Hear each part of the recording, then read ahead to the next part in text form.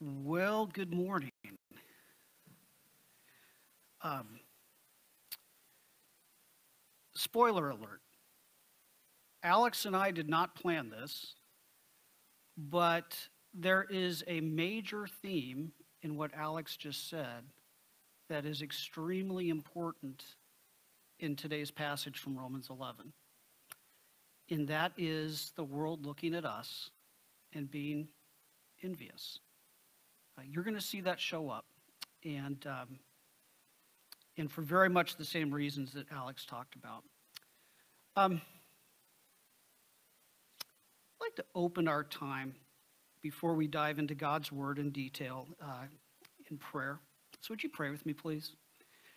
Heavenly Father, we have just declared that your love is incredibly deep, deeper than what we can comprehend. And that was demonstrated on the cross in a way that we can never, ever deny. But as we're going to see in today's passage, that there are times that we actually live as if it's something we just take for granted.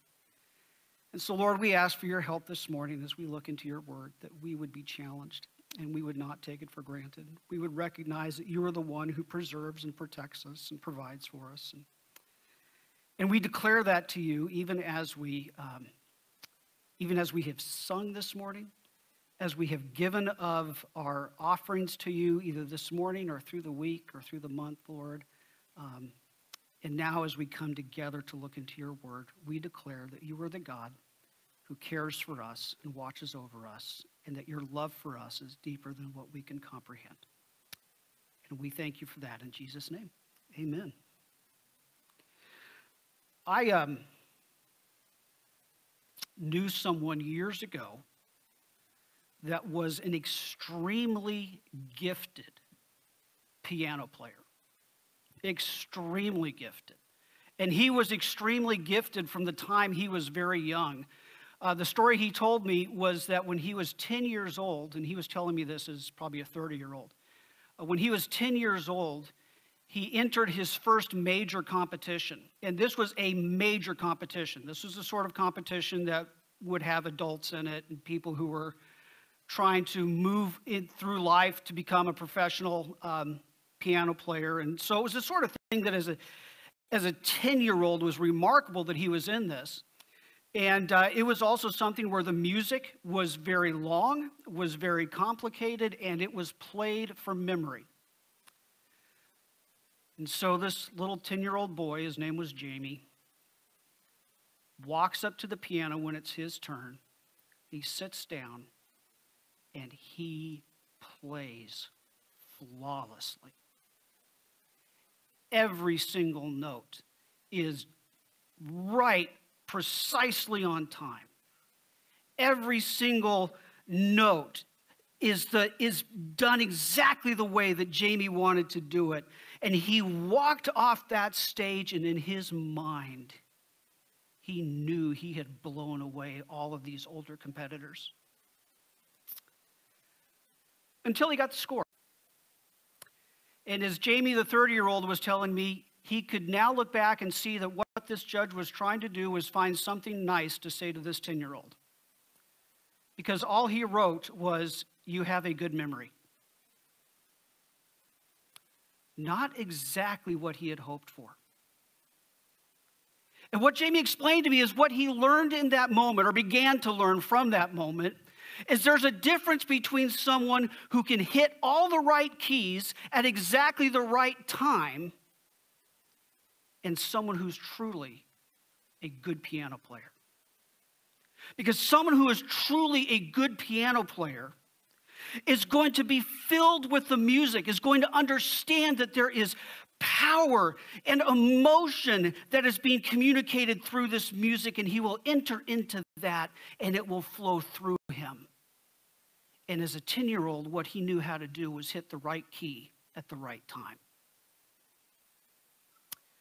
There is a way of relating to God that is very common in this world that comes down to hitting the right key at the right time, but knows absolutely nothing about the power and the passion of a life that is with God. And that is something we are going to encounter this morning as we continue through the book of Romans. And God has a plan for dealing with a Christianity that gets all of the technique right, but gets the heart wrong. And we're going to see this in Romans chapter 11, verses 11 through 24, which is where we are as we're working through the book of Romans. And what we're going to see is that God has a plan for dealing with Christianity that gets technique right and the heart wrong, and that we have a role to play in that plan. Now, to help us understand Romans 11 through 24, let's just remember what the context is. From the beginning of chapter 9, Paul has been addressing a series of questions. Each sermon has taken a look at a different question. And the questions all center on one theme. And that is, if Jesus was the Messiah, if he was the Savior that was promised to Israel, that Israel had looked forward to for centuries, why is it that when Jesus actually shows up, Israel rejects him? And he goes through a series of questions to address that problem. And what has come out as he's addressed those questions is that God has faithfully pursued Israel. He has done everything necessary to pursue Israel. But the problem is not with God, and it's not with Jesus as Messiah. The problem is the hardness of heart of the people.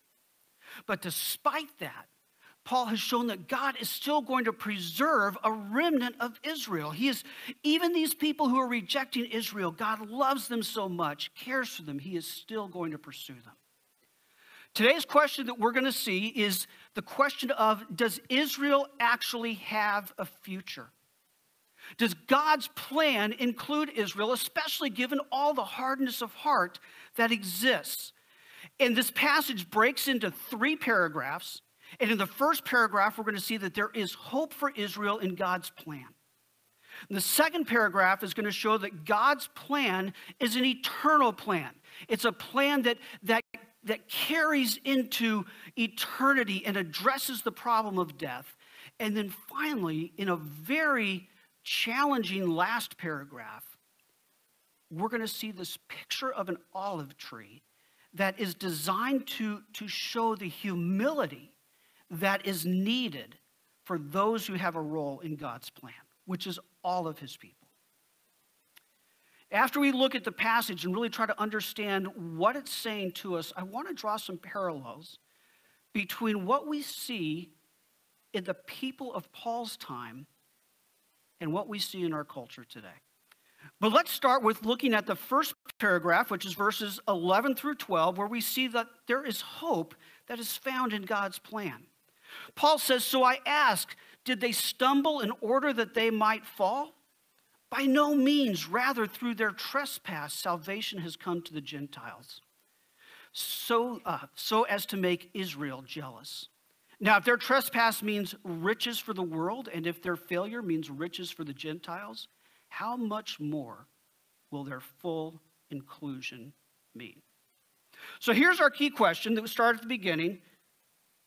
Did they stumble in order that they might fall? Let me modernize this question for us. It's, help, I've fallen, can I get up? That's the question. It's they have stumbled over a rock, and the question is, have they fallen so badly that now they are just totally out of the race? And Paul gives, again, as he has in each of the other questions that have been raised, a very strong negative. Not a chance. The race is not over. There is more to the story. And what he shows here in this first paragraph is that their hardness of heart has brought salvation to others. And it has done that for a purpose. And we're going to come back to this word jealous because you've heard Alex refer to this. But we're going to come back to this later. This is a key word. And verse 12 introduces what is really the key theme through this entire section of Scripture. And it's if this is true, how much more is that true? If the hardness of their hearts, that's what the trespass and the failure means. means blessing, means salvation to the world, how much more will the softness of their hearts when that happens mean? How much more blessing will that give? And that's a theme that's going to keep echoing throughout this whole passage. Now, let's just stop right there for a second and reflect on what has he just said about who God is. What he has just said is that our God is a God who is motivated by, who desires deeply salvation and blessing. And God uses every situation, even those whose hearts are hard, to bring salvation and blessing. I also want to point out to you that if you have someone in your life that you love who is a person whose heart is just hard towards God, they just don't want anything to do with God, I want you to take encouragement from these verses. I want you to recognize what they are saying. God has a way of reaching into hard hearts and saying, this is not the end of the story. God has the ability to work in and through even the hard-hearted. Now, the next paragraph builds on this first paragraph by taking God's plan into the future. And it starts in verse 13. Now, I am speaking to you Gentiles. Inasmuch then as I am an apostle to the Gentiles, I magnify my ministry somehow to make my fellow Jews jealous. There's that word again. And thus save some of them. For if their rejection means the reconciliation of the world, what will their acceptance mean but life from the dead? If the dough offered as first fruits is holy, so is the whole lump. And if the root is holy, so are the branches. Well, even here, it's starting to get a little strange. Trust me, it's going to get stranger in the next paragraph. But let's take a look at this. And again, what we're going to see is that God's plan is also a plan for their salvation, for the blessing for the future. Now, notice that Paul has kind of changed his audience here. And if you were with us kind of in the first several weeks when we talked about the book of Romans, one of the things we talked about to a church that has both Jews and Gentiles. And at this point, it's like Paul is turning to the Gentile section. You're the Gentile section for this morning. And is saying, okay, people, I am talking to you. I want you to catch this. And what he wants to do is he wants to address how they need to be thinking, what their attitude needs to be given their role in God's plan. And Paul reminds them that he is their apostle. He has a special relationship with them, but even in his role as their apostle, he has a purpose that includes the salvation of the Jews. Paul's role in God's plan is to make his fellow Jews jealous. That's his role. And I'm going to argue that that is our role as well. Verse 15 carries the same theme that we saw in verse 12.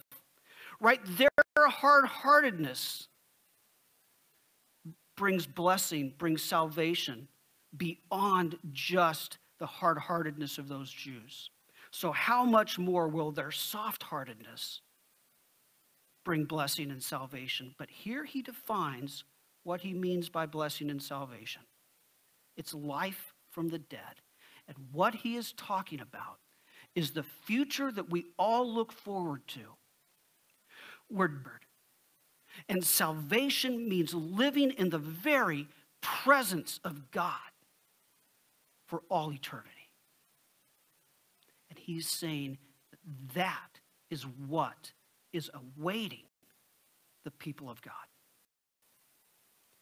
Verse 16 sounds very bizarre, but you have to understand there is a practice that was taking place in their culture that helps make sense of this. What the Jews of Paul's time would do is when they would break bread, when they would make bread every morning, they would take a small lump of the dough and they would set it aside almost as an offering to the Lord. And the idea was that by doing that, the Lord would bless the entire loaf, and in fact, beyond that, he would bless the entire house.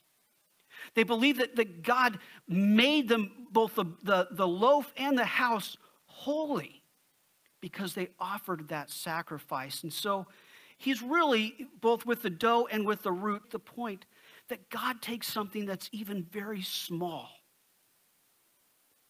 and uses it to bless something that is very big.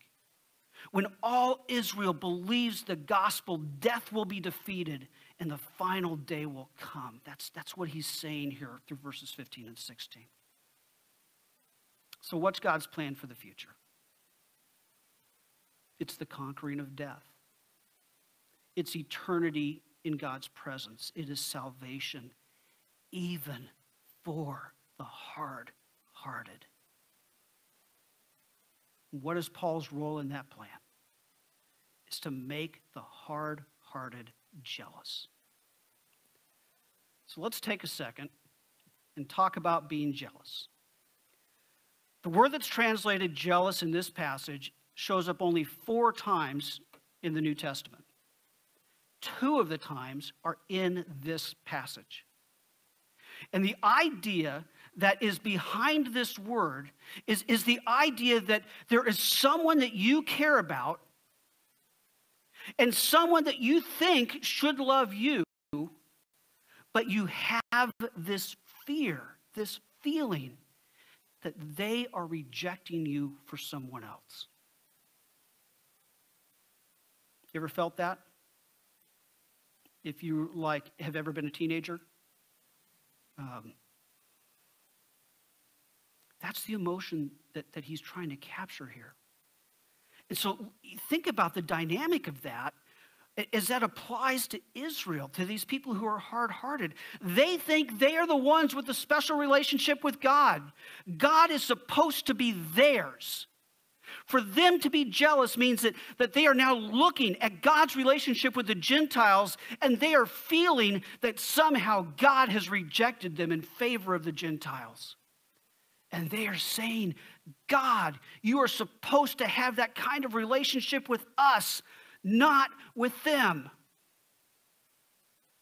That's what Paul is trying to stir up inside of them. Quick aside, this is for free. When the Bible talks about God being jealous, what's he talking about?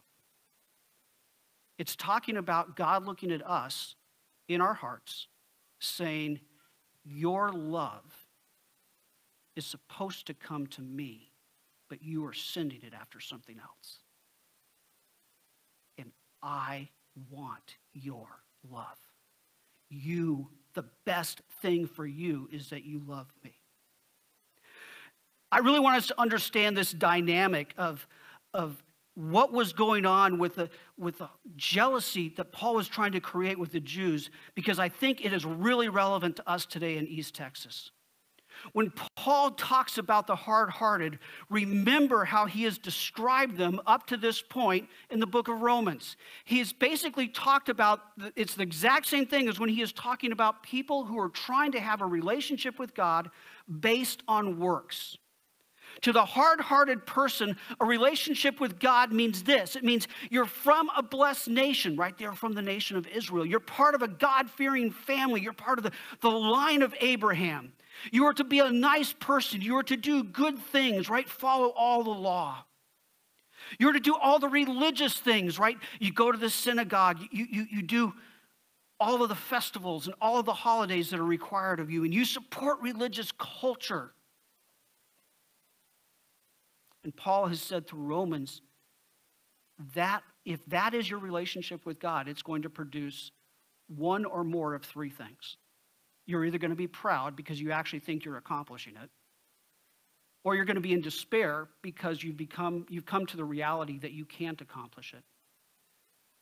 And you'll almost certainly be exhausted from trying to accomplish it. Let me ask you a question. Does this remind you of anything you see in our culture? Does this remind you of a lot of people in the Bible Belt who think that what it means to be in relationship with God is to live in a country that is blessed, be a part of a God-fearing family, do all of the right things, avoid all of the wrong things, and make sure they do all of the religious things and participate in religious culture. You've got to make sure you have Christian radio in your car. You make sure that you go to church on Sunday. You make sure that you say and do all the right things. And they believe, and it is what I believe for much of my life, that it means to have a relationship with God. So let me capture for you what Paul has been saying is true intimacy with God up to this point in Romans. True intimacy is an awareness of and a trust that God is present, that he is at work in your life and in the world, and that God's character is good and can be trusted. It is just and righteous and holy and also gracious and merciful and compassionate. It is confidence that God is the source of your provision and the source of your protection. And what true intimacy with God produces is a desire to know God better, a desire to be like Jesus. It produces greater faith, greater hope, greater love, even in the middle of crisis. Here's God's plan.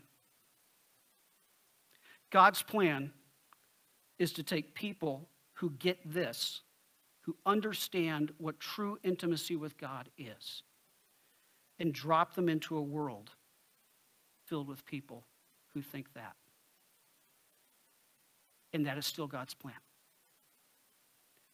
We live in a world in East Texas of people who think that's what a relationship with God is. And what they need to see desperately are people who live something very, very much deeper. These people with intimacy with God, may do all of these things. They probably will be characterized by all of these things. But this isn't their goal. And they don't think that that's actually the relationship with God. It's a means to the relationship with God. It's how you get there.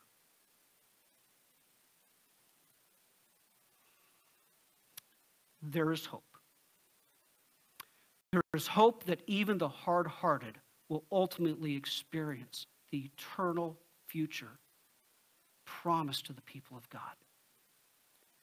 And Paul is going to close by using this image of an olive tree to show that understanding God's plan and our role in God's plan should lead not to pride, but to humility. But if some of the branches were broken off, and you, although a wild olive shoot, were grafted in among the others, and now share in their nourishing olive tree, do not be arrogant toward the branches. If you are, remember, it is not you who support the root, but the root that supports you. Then you will say, branches were broken off so that I might be grafted in. That's true. They were broken off because of their unbelief, but you stand fast through faith. So do not become proud, but fear. For if God did not spare the natural branches, neither will he spare you. Note then the kindness and the severity of God. Severity toward those who have fallen, but God's kindness to you, provided you continue in his kindness. Otherwise, you too will be cut off. And even they, if they do not continue in their unbelief, will be grafted in. For God has the power to graft them in again. For if you are cut from what is by nature a wild olive tree and grafted, contrary to nature, into a cultivated olive tree, how much more will these, the natural branches, be grafted back into their own olive tree? What in the world is going on here other than I am hungry for Olive Garden? He is trying to make the argument that being a part of God's plan should lead us to humility. And here's how he is making this argument. He's making this argument through this picture of the olive tree. And there are three important parts of the olive tree that we have to kind of come to grips with what he's talking about. There's the branches that were broken off. There's the wild olive shoot that was grafted in. And then there's the root. So what is he talking about with these? And now we enter into the world of deep debate, but I think this is right. The branches that were broken off are the hard-hearted Jews. The branches that are grafted in are the believing Gentiles. And the roots is God's, I don't know why I write on here. It's not like anyone can read it.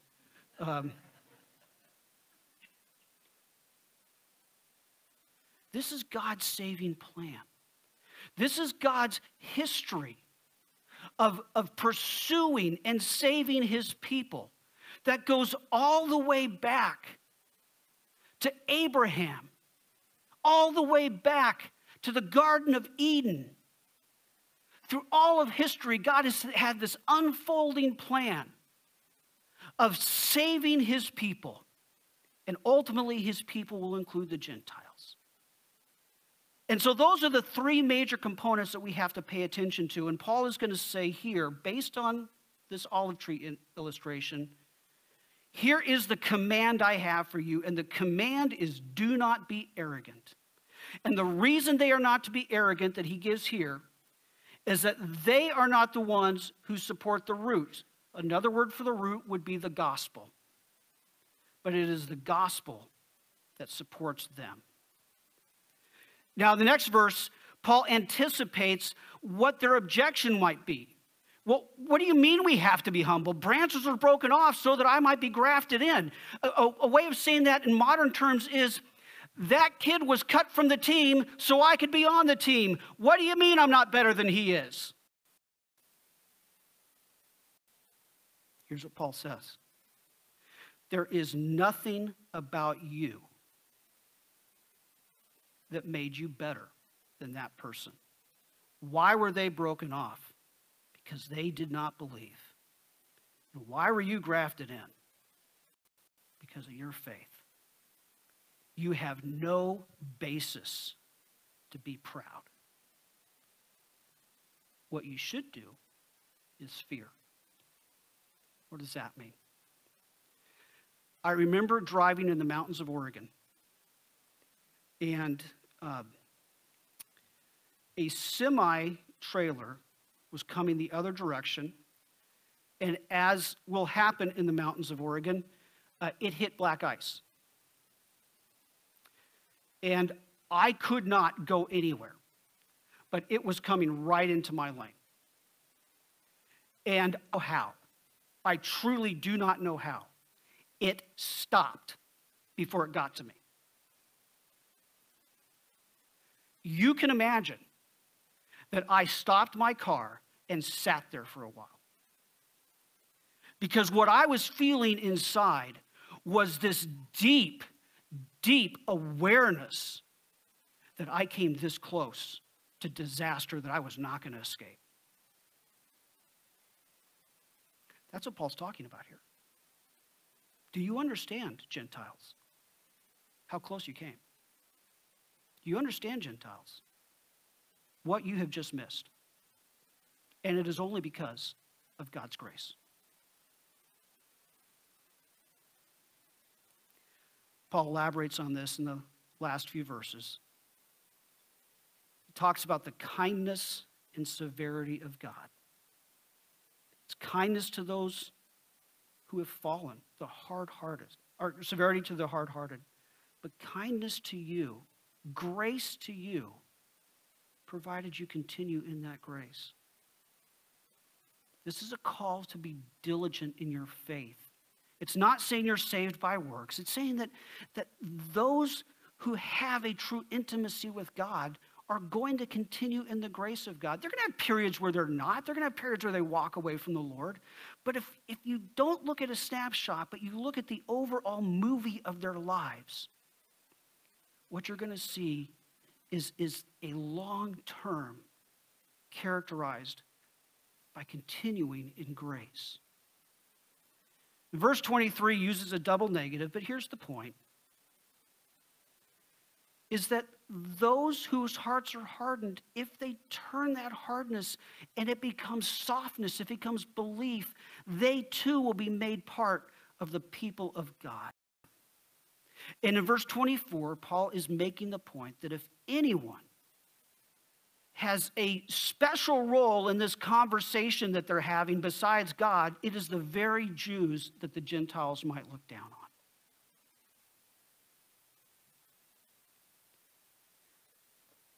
The olive tree section is really confusing. So let me try to summarize it like this. Here's the command. Don't be arrogant. Here's why. 3 reasons that he gives in the olive tree section. The Gentiles don't support the gospel supports them.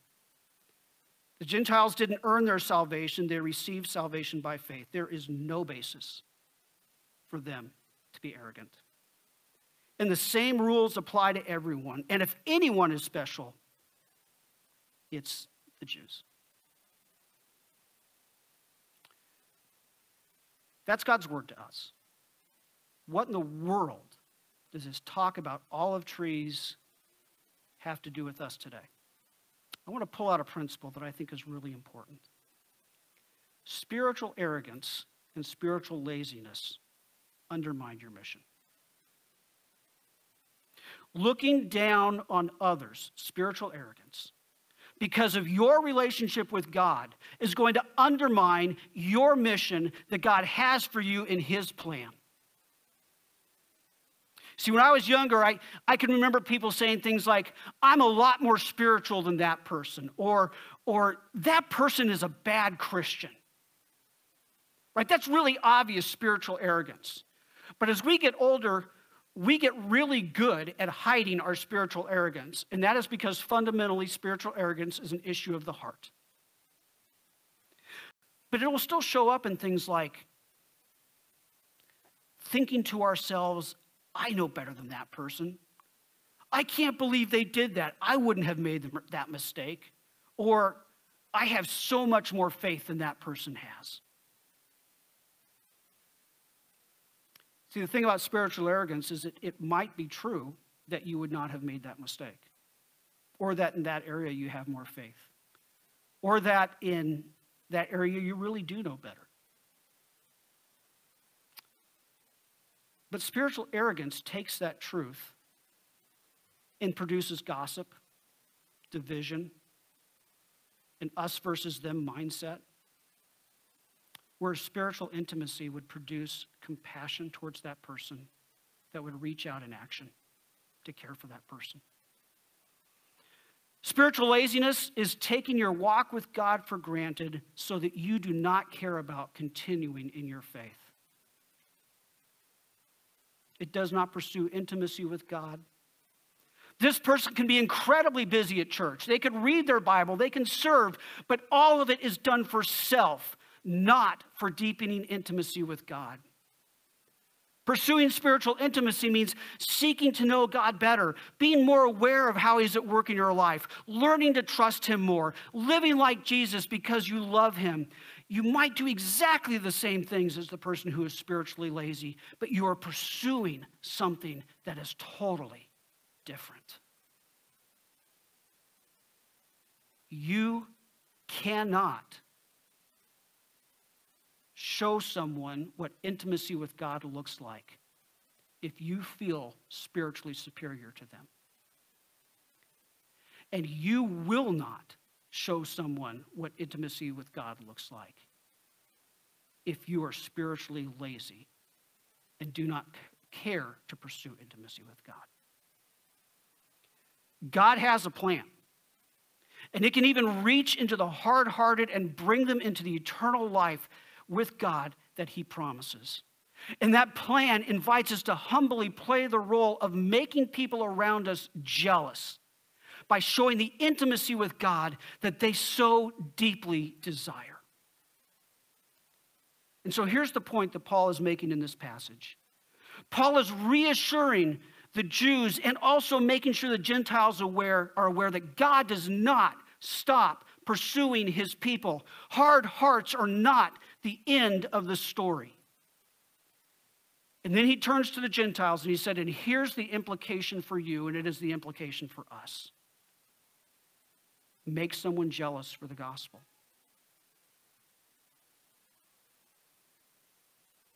Make someone jealous for the gospel. Not because of your hard work, but because you know God intimately. When I hear a piano player who is very good at hitting the right key at the right time, I truly do admire their talent and the hard work that went into that, their dedication. I walk away very impressed by the piano player. But when I hear someone who can hit the right keys at the right time, but is filled by the music in such a way that it flows out of them, my response is very different. Because then the music flows into my heart. It stirs my emotion. It creates a passion in me. It inspires me. I do not leave the concert thinking that piano player was great. I might not even think of the piano player at all. I leave the concert thinking that music was amazing. And that's how I want to be with Jesus. I don't want people to look at me and say, look at how well he did all those things. I want people to be affected by how Jesus has filled me and flows out of me to them. We do these responses every week, and let me explain what I'm doing when I do these responses. Not all of them are going to work for you, in the sense of not all of them are going to produce a deeper intimacy with God. But each week I try to introduce to you something that if you make this a practice in your life, really can produce intimacy with God. Not all of them will, but every week or so you might hit one and you say, yeah, I really tried this. I really did this for a week or so, and it really is producing intimacy with God in my life that I haven't experienced before. That's the whole point of these. It's not to give you a checklist. I have no idea why this says to rewrite Romans 24 in your own words. There is no Romans 24. What that should say is rewrite Romans 11 through 24 in your own words. And again, rewriting Scripture isn't going to be something that is beneficial to everyone. But it is a sort of practice that can profoundly help you engage with Scripture in a way that drives its truth deep into your heart. Another practice is regular, uninterrupted time of quiet prayer. And quiet is a big word there. So is interrupted. So is prayer. But specifically, set aside 15 minutes. Now, if you already set aside 15 minutes in your week, set aside 20 minutes. Just continue to try to grow in this area where you have uninterrupted, quiet time of prayer, where the focus is on intimacy with God, being aware and confident in his character, his presence, and how he is at work, his provision in your life. Pray for God to reveal more of his kindness and severity to you. And identify one person in our cultural Christianity who needs to hear about intimacy with God.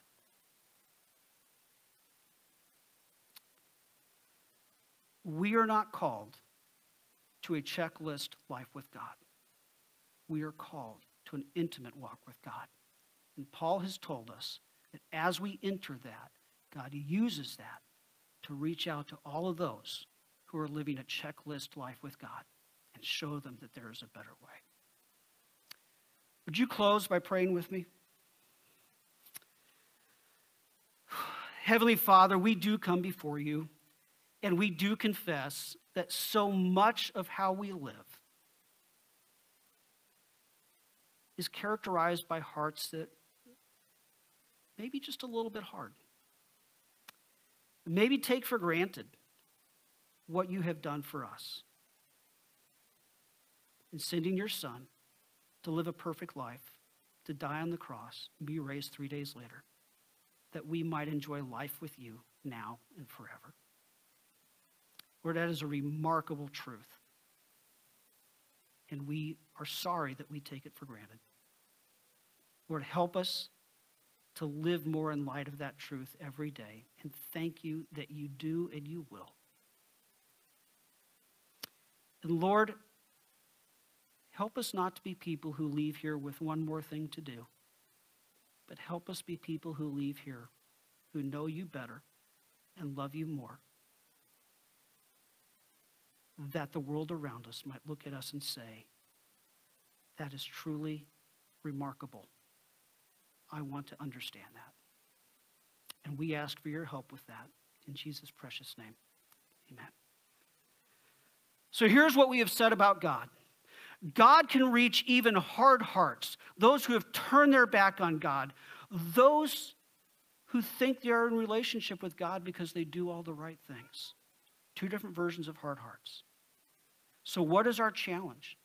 It is to grow in intimacy with God so the hard-hearted people around us say, I want that. You are dismissed. I believe we will have folks from the prayer team who are not high-risk folks at the desk that is to my right in the foyer. If you have anything that you want to pray about, you are welcome to share at that point, and we look forward to seeing you next week.